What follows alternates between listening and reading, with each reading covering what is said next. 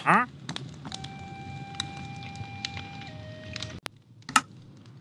Wattle and daub houses, also known as Assi, are the houses of Cherokee people. Wattle and daub houses are by weaving river cane, wood, and vines together into a frame and then coating the frame with plaster. The plaster helped the Cherokee people warm. The wattle and daub houses are permanent structures. They make good homes for Cherokee people as they stay in the same place to grow crops year after year.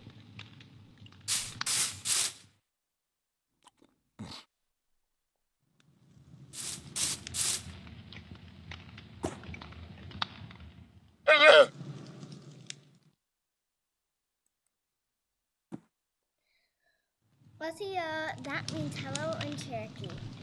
Welcome to our village. The Cherokee men wear pants called breechcloths, which are made of woven cloth or deerskin.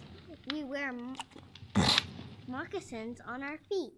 We decorate our faces and bodies with tribal tattoo art and also paint ourselves with bright colors in times of war.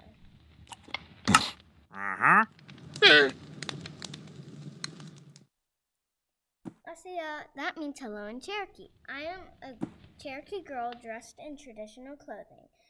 Cherokee women and girls wear dresses made of woven cloth or deerskin. We wear moccasins on our feet. During the winter, we wear cloaks made of cloth or fur.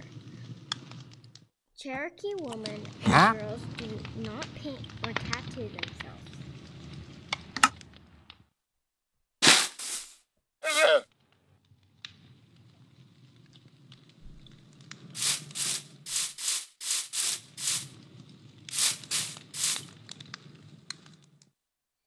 Cherokee people were farmers. Cherokee women did most of the farming and harvesting of the crops, which included corn, beans, squash, and sunflowers.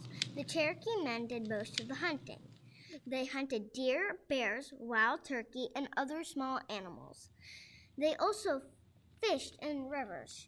The Cherokee dishes included cornbread, and stews cooked on stone hearths.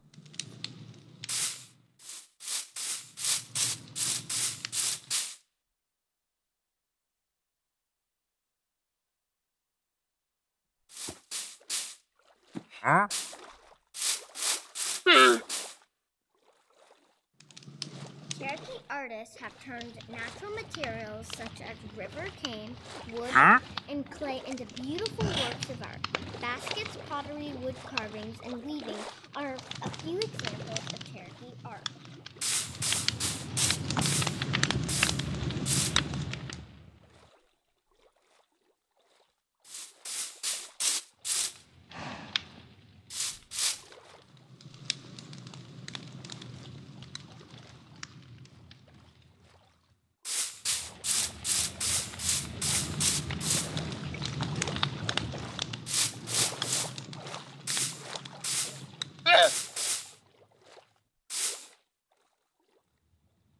The Cherokee tribe was originally located in the southeastern United States in parts of Alabama, Georgia, Tennessee, and North Carolina. The Cherokee Nation was forced to relocate to the Indian Territory, present-day Oklahoma, in 1838 after gold was discovered in their homelands.